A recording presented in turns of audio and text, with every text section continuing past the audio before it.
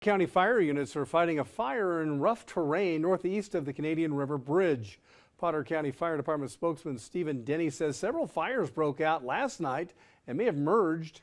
The Texas Forest Service is reporting the fire is 1,300 acres and is about 50% or so contained tonight. Denny said the terrain near Lake Meredith is rough, complicating containment.